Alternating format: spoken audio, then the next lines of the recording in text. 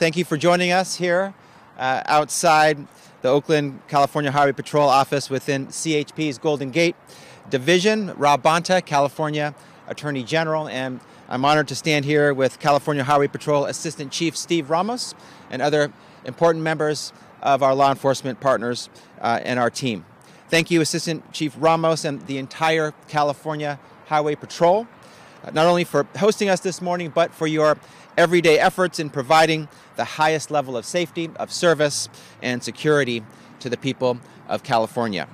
I also want to thank my team within the Department of Justice's Division of Criminal Law and our E-Crimes unit, including Haroon Khan, Deputy Attorney General, E-Crimes Unit, who is present here, Jeanette Giron, Supervising Assistant Attorney General, E-Crimes Unit, and Lance Winters, our Chief Assistant Attorney General of the Division of Criminal Law. And we are here this morning to announce our latest efforts in our crackdown on organized retail theft. This criminal activity, we know, is unacceptable. It harms businesses, it harms retailers, it harms consumers, and it puts the public at risk. It's important to note that this crime often doesn't stop after the initial theft. Criminals often resell their stolen goods and in many cases use the money to fund additional illicit activity, including organized crime. Those who break the law and peddle stolen goods must be held accountable, and today they are. This morning we have two announcements to make. First, we have taken down and are prosecuting a statewide organized retail theft ring involving defendants who stole more than $1 million worth of jewelry from stores in 9 counties across California. We have secured felony guilty pleas for 2 of the ringleaders of this criminal enterprise, and we've filed charges against 2 others.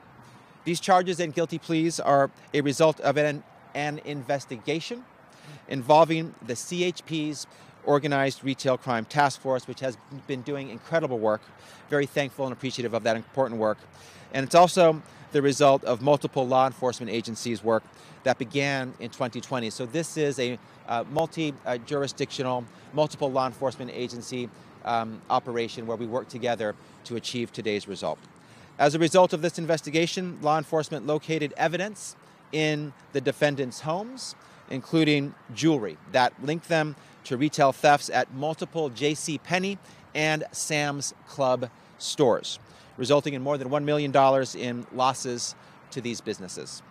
The suspects entered stores by breaking and entering through exterior doors and stealing high-end jewelry throughout 9 California counties, from north to south, Bay Area, Sacramento, including Contra Costa, Fresno, Kern, Kings, Placer, Sacramento, San Bernardino, Santa Clarita, and Tulare, so multiple counties. These defendants are being held to account for their crimes, and I can assure you that others will be as well. Because when we take these large rings out, we reduce the demand for smash and grab robberies and street-level theft. And that gets me to today's second announcement. I am pleased to share California DOJ is launching a new online portal for the public to submit tips involving organized retail theft. The new portal, which is live now at oag.ca.gov/retail-theft, allows anyone with information involving organized retail theft to notify our office and submit tips, including potential photo or video evidence. So members of the public who see something can say something, and they can say it to us so we can take it from there. We will thoroughly review each tip. We will investigate where we have authority, and we will pass the information along to our law enforcement partners where appropriate. If you have any information or evidence that can help us stop organized retail theft, please share it with us, and we'll put it to work. Today's announcements should serve as yet another warning to those who engage in this criminal activity and commit brazen crimes with no regard for the safety of workers, our businesses, and our community. You will be held accountable. You will face consequences. As our state's chief law enforcement officer, I'm committed to holding accountable those who break the law. We're doing that today. And ending crime is a team effort. Today's prosecution was brought forward as a direct result of a collaborative, multi-agency investigation led by CHP's Organized Retail Crime Task Force, and it involved over a dozen law enforcement agencies. So I really just want to express my deep appreciation to CHP, to their Organized Retail Crime Task Force, to all of our law enforcement agencies throughout the state of California, working together, focused on this specific crime, holding folks accountable, bringing them to justice. We cannot do this alone. We must do it together, and we are. We're working together for the safety of the people of California. And I want to once again thank CHP, all of our law enforcement partners, for their efforts here, what they've done in the past, what they're doing today, what they will do tomorrow. This is a team effort, and we're going to keep at it. So with that, allow me to introduce CHP Assistant Chief Steve Ramos, who will share more information about California Highway Patrol's Organized Retail Crime Task Force and the collaboration that is on full display in this organized retail theft ring bust. Thank you all.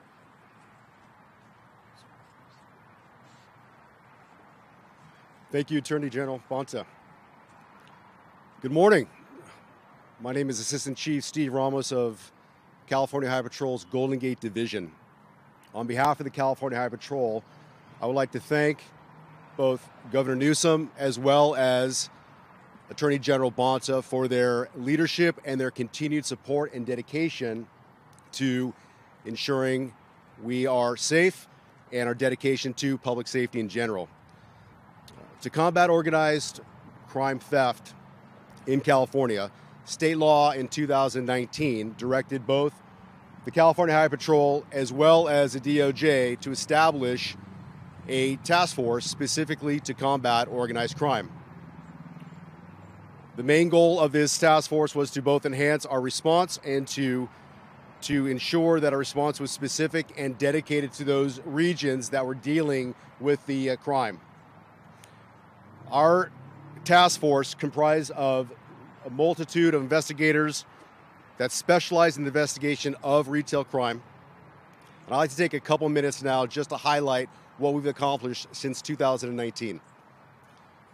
Since 2019 and up to the month of April here, we have, as an agency, as a task force, participated in 1,031 separate investigations, resulting in 449 arrests. We've also contributed to the recovery of over $21 million worth of merchandise.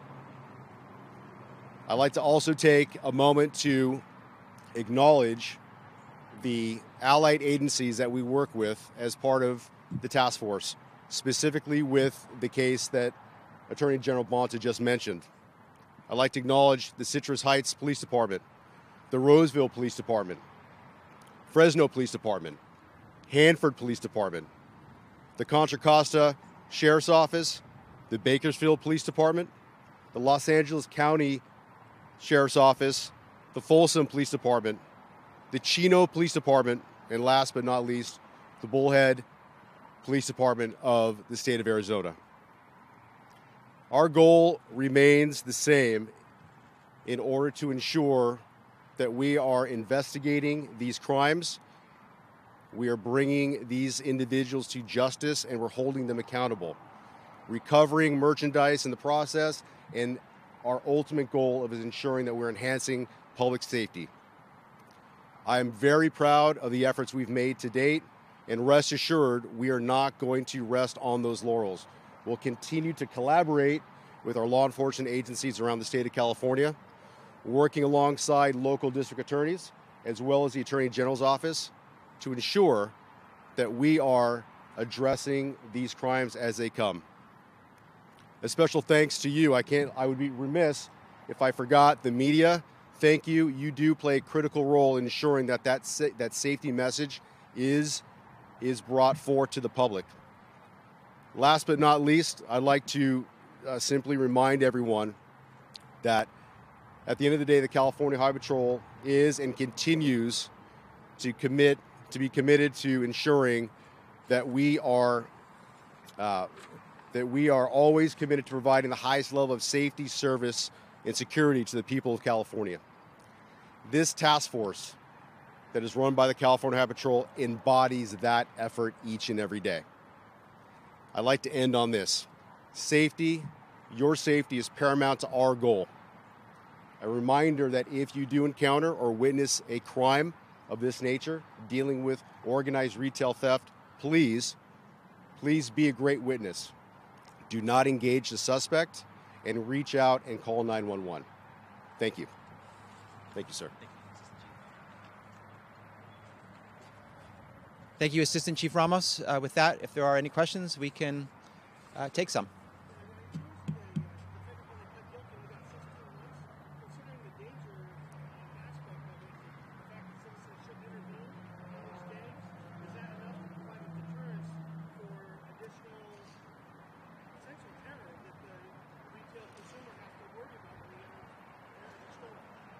We think those were very strong and appropriate sentences for the individuals based on the conduct involved. Just a reminder, these are felony convictions. These are convictions that would be served in our prison system in California generally. So these are what the facts led to. And the facts of this case are a little bit different than some of the other organized criminal retail theft cases that we've seen. We've seen some things on TV, flash mob style, smash and grabs. This case had a little bit of a different MO. These were individuals that were breaking in to Sam's Clubs and to JCPenney's at night. There were no individuals in the store. It was after hours, the stores were closed. They were breaking into areas where jewelry was secured, stealing that jewelry and making off with it. So organized retail crime looks like a lot of different things. And for each set of circumstances, we provide appropriate accountability, including the ultimate conviction and the sentencing. So these are felony convictions that we believe are appropriate for the conduct at issue.